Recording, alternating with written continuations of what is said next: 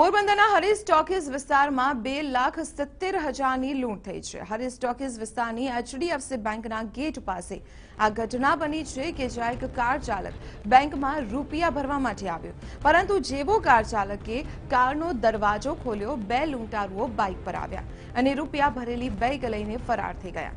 હાલ તો પોલીસે બેંકની આસપાસ સીસીટીવી તપાસવાનું શરૂ કર્યું છે અને ફરાર આરોપીઓને ઝડપી પાડવા માટે પોલીસે નાકાબંધી કરી છે।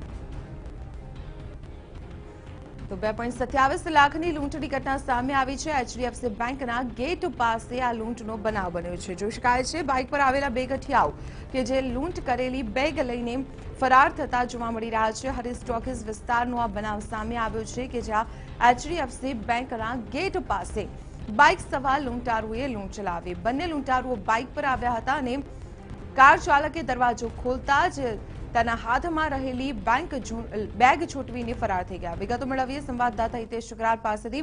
હિતેશ, લૂંટની ઘટના સામે આવી છે, શું વધુ વિગતો?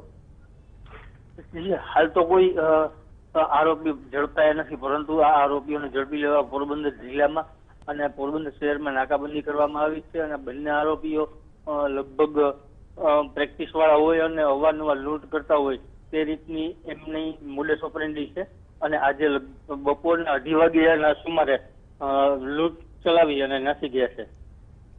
જી હિતેશ, આભાર માહિતી આપવા બદલ। તો આપણે જણાવી દઈએ કે હરીશ ટોકીઝ નજીકનો આ વિસ્તાર છે કે જ્યાં લૂંટનો બનાવ બન્યો છે। એક વ્યક્તિ કારનો દરવાજો ખોલીને હાથમાં બેગ લઈને બહાર નીકળી રહ્યો હતો અને તે દરમિયાન જ બે ગઠિયાઓ બાઇક લઈને આવ્યા અને તેમના હાથમાંથી રૂપિયા ભરેલી બેગ ઝૂંટવીને ફરાર થઈ ગયા।